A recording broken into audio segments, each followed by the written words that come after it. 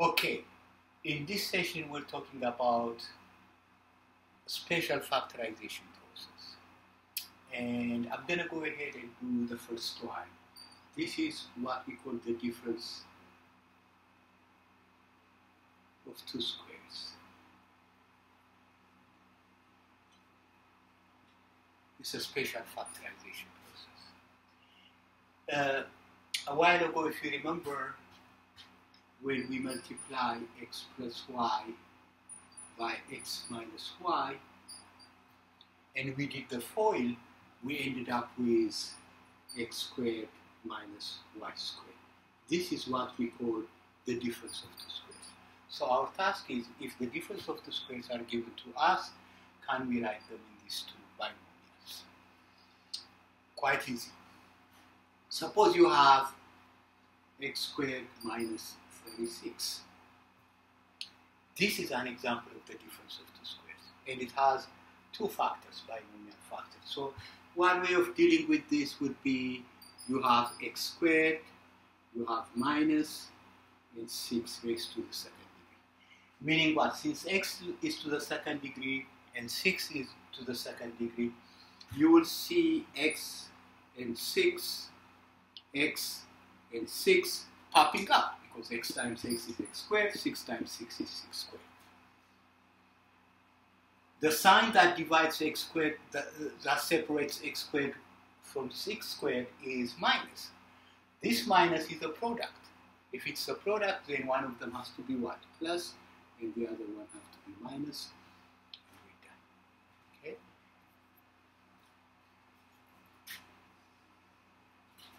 Let me do another one. 4a squared minus 64. Okay. Probably at this juncture, we have what? The greatest common factor between 4 and 64. So I can go ahead and take 4 out of,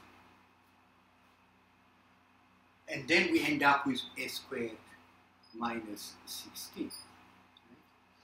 And then let's follow once again the rubric. A squared minus 16 is the same as saying a squared minus 4 squared. Then we could rewrite it as what? A and 4, another a and 4, factor this. One of them is plus, the other one is minus. Don't forget the 4. Then you end up with this result. Okay? Probably one more example, and then, because it's not a very difficult concept to digest, I think you'll be okay with it. Probably. Then you have 16x squared minus 49y squared. Here it doesn't have a greatest common factor, so we'll go straight to the difference of two squares. Write this in terms of something squared. 16 is 4 squared, so you have 4 squared x squared. 49 is 7 squared y squared. Let me bring them together. So this would be 4x, everything raised to the second power, and then 7y, everything raised to the second power. So again, the factors are what? 4x, 7y, another 4x, and another 7y. The product is minus, so one of them has to be plus, the other one has to be minus. One more.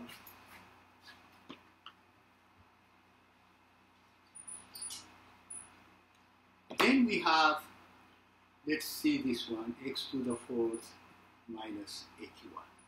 Even though this is raised to the 4th power, this is also an example of the difference of two squares. To clarify this, I'm going to rewrite this in terms of squared.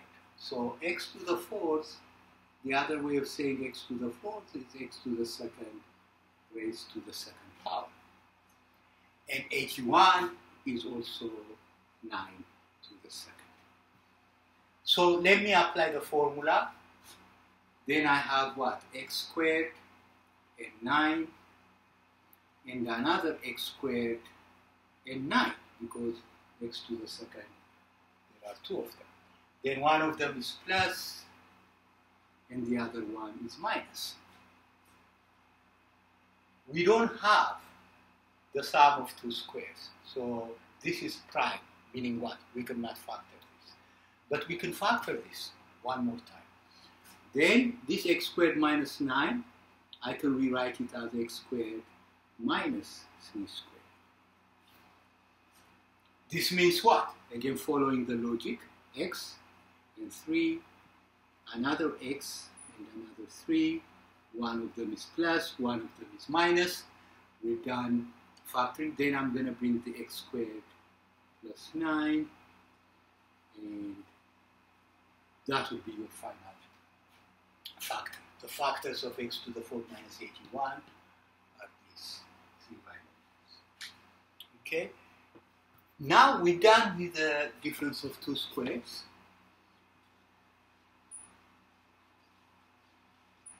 The next item we are going to look at will be a perfect square. The perfect square.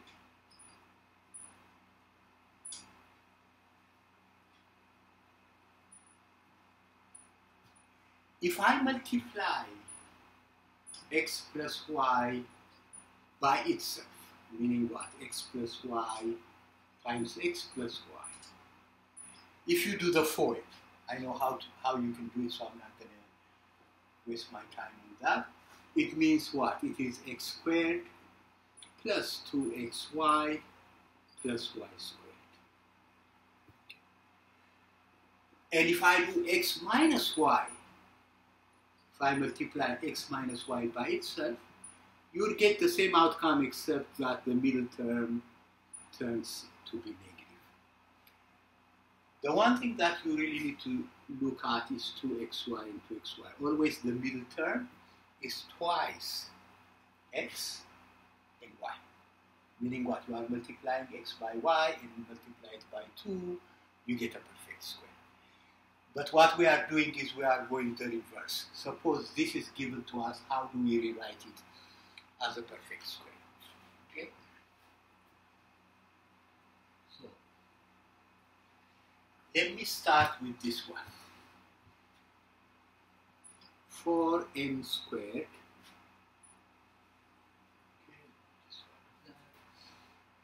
plus 20m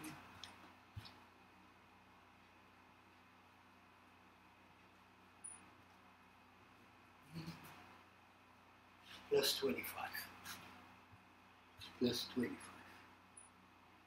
Okay. Now, let's rewrite 4 in terms of something squared. So this is 2 squared m squared plus 20m plus 5 squared. Let me rewrite this as, instead of doing that, so this would be 2m squared. Okay. Once we write this, the key is to know which one is our x and which one is our y. I have 2m is my x, and then 5 is my y. If I multiply x times y, meaning 2m times 5,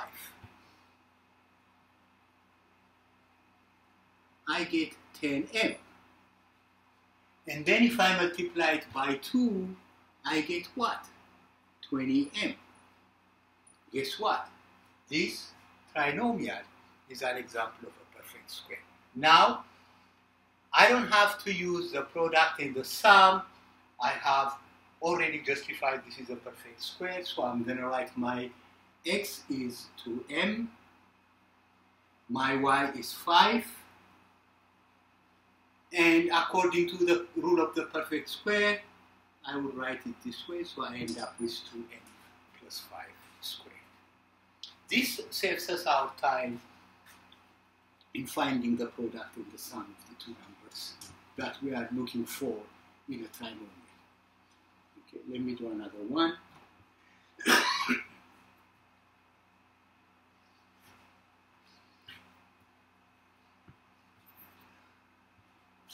144x squared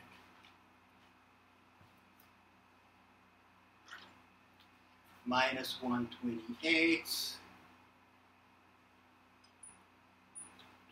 20x and then plus 25, right? Again, let's rewrite this in terms of x squared.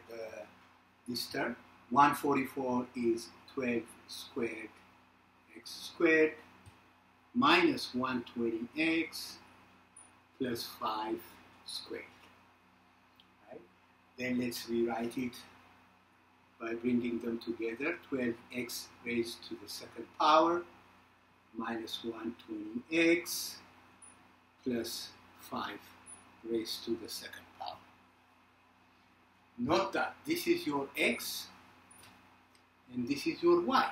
So all you need to do is just implement the formula, right? Okay, so 12x times 5 is 60x, right?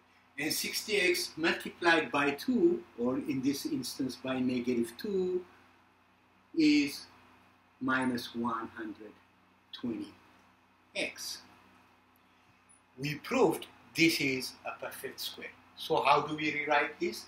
12x, because the middle term now is negative, you put negative 5, everything raised to the second power. Okay. It's pretty much a simple stuff, you know, once we know how to implement the formula. Okay.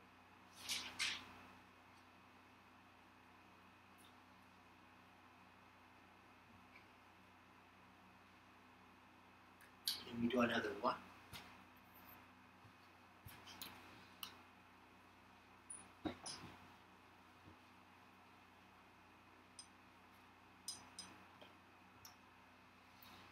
So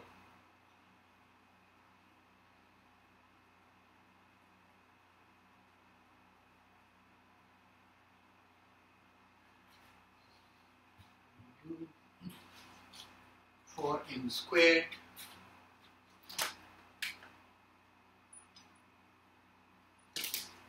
plus 20mn plus 49n squared.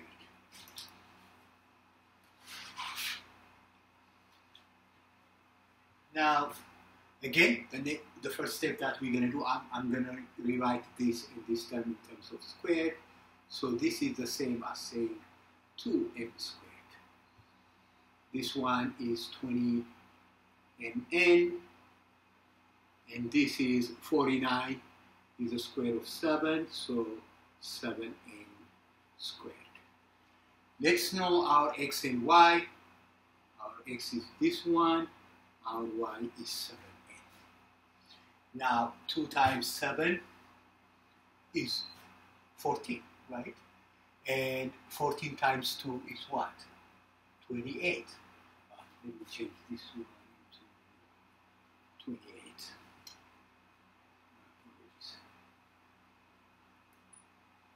12 squared plus 28. So we can have this one 2m plus 7n squared, because 2 times 7 is 14, 14 times 2 is 28. Let me give you another example where it's not possible. How do we determine that? Suppose you have p squared minus 8p plus 64. So let's determine whether this one is a perfect square. So I can write this p squared minus 8p, and 64 is 8 squared. But now my x is p, my y is 8. X times 8 is 8x, or p times 8 is 8p, but 8 times 2 is 16, but we have what? Negative 8 in other middle term. So this is what? This is not a perfect square.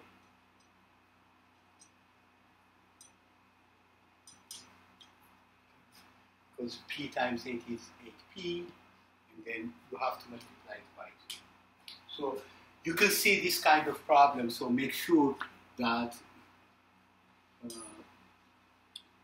to check the middle term before you assume that it is a perfect square. Okay. Now,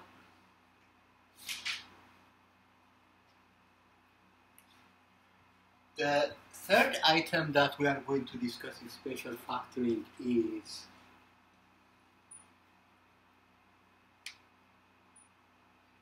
the sum of two cubes, meaning what? X cubed plus y cubed. All you need to do in this one is just plug it into the formula, and it's not going to be that difficult.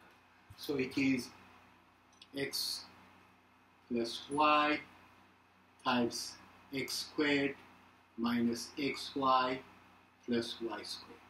This is the formula that we are going to use, x cubed plus y squared. X cubed minus y cubed, which is the difference of two cubes,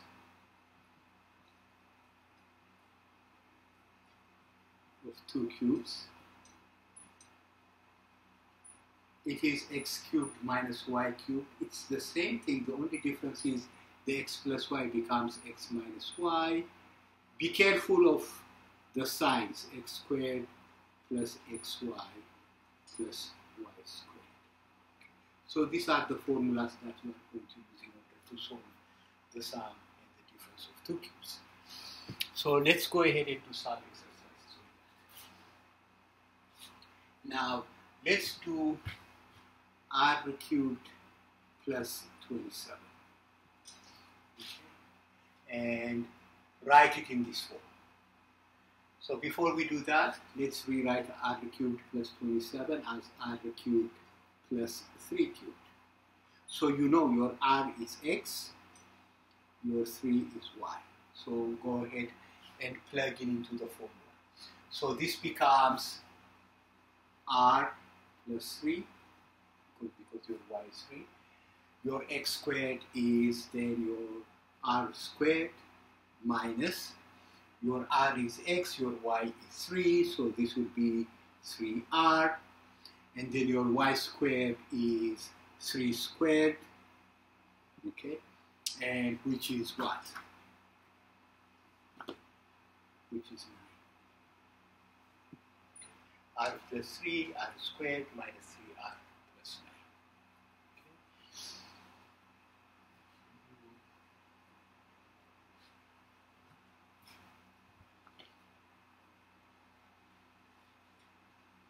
9. Okay.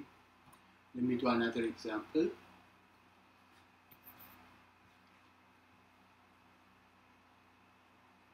So you have 27 z3 plus 1, 25. Again, this is a sum of two cubes. Let me rewrite it in the form of x cubed plus y cubed. 27 is the cube of 3. So I can rewrite this as 3z cubed. 3 cubed is 27, z cubed is z cubed. 125 is 5 cubed. So this is your x and this is your y. Now go ahead and plug it into the formula. So you have what?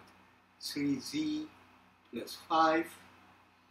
X squared is 3z squared minus 3z times 5 plus y squared is 5 squared. Again, simply plug in. Now you have what? 3z plus 5. Square this, you end up with 9z squared. Multiply these two, 15z, and 5 squared is 25. So I think it's pretty much straightforward to do that. So let me do another, probably one or two examples. Yes.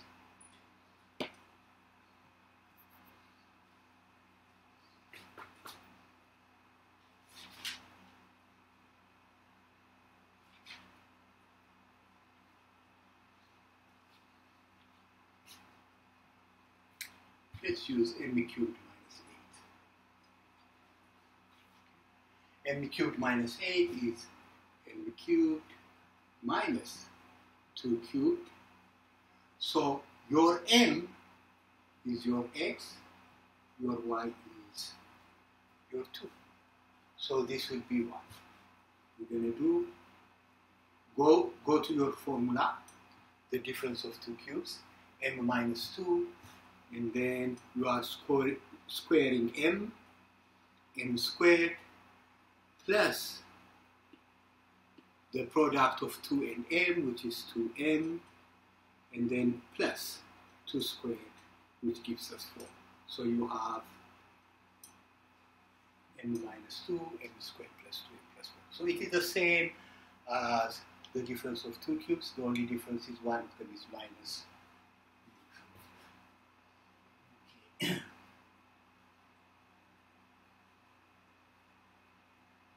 Probably let me do one more and then I think we're set.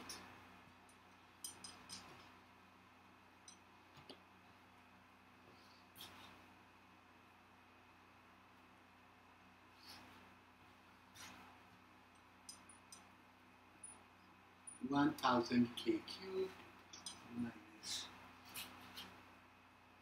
27n cubed.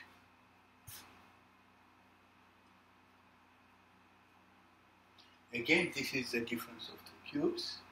So let's rewrite 1,000 in terms of its exponents. It is 10 to the third. So this would be 10k to the third minus 27 is 3 squared, 3 cubed. So I'm going to write 3 and everything raised to the third. Okay, 10 to the third is 1,000. 3 to the third is 27. Now we're going to apply the formula. So it would be what? This is your x, and this is your y. Then you have 10k minus 3n. Then you are going to square 10k squared, right, plus 10k times 3n plus 3n squared. I'm just applying the formula. Okay. So let's tidy this up. 10k minus 3n. 10k squared is 100k squared. This times this is 30. Kn and 9n squared, and you're done factoring this 2 by 1. Okay. Okay, I think we are done for this week.